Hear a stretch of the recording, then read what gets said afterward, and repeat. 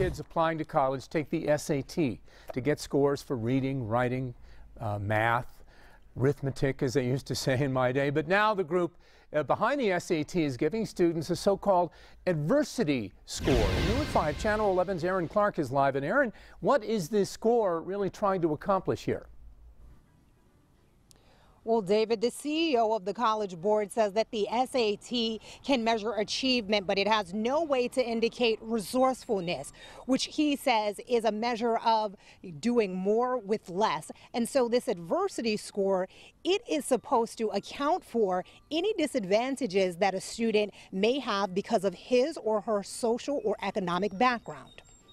Instead of just a score in math and reading, the organization that administers the SAT plans to include an adversity score, meant to give admissions officers a better idea of who a student is and what he or she has overcome.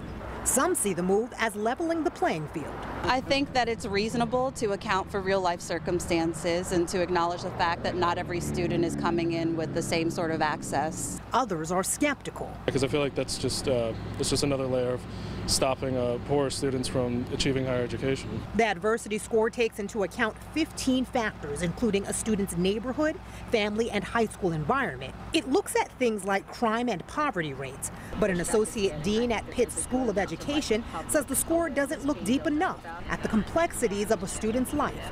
Take the adversity factor of being raised by a single parent, for instance. We know a lot of single mothers who do an amazing job of raising their children. It also doesn't account for what if the family has two parents, but one is an addict.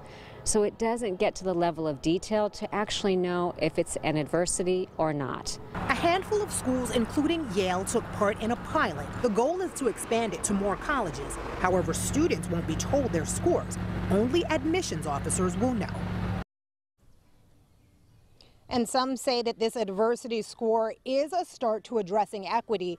Patel says that there are better ways to figure out a student's background, and she points to some schools that are no longer using the SAT. However, Pitt still does. Reporting live tonight from Pittsburgh, Aaron Clark, Channel 11 News.